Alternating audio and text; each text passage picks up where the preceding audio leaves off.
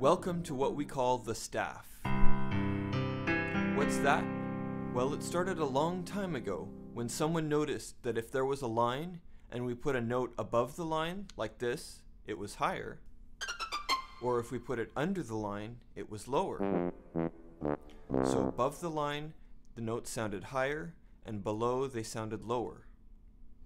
That's when someone gets an idea and figured out that you could be much more precise if you added more lines.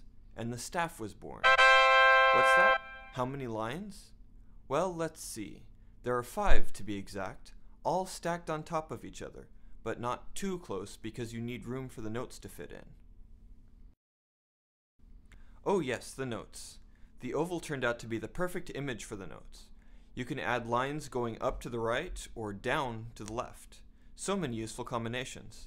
But you know, I'll talk about that with you later, so I'd better keep on task.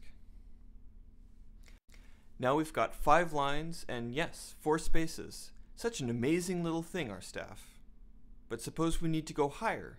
Suppose we need to go higher than the top line or lower than the lowest line. Well, if that's the case, we put a line through the note and they are now higher as we have added a line to our staff.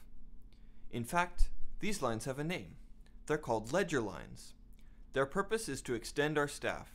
You know, add more possibilities to it. Just like the other lines of our staff, these ledger lines, you can place the note above the staff or even below.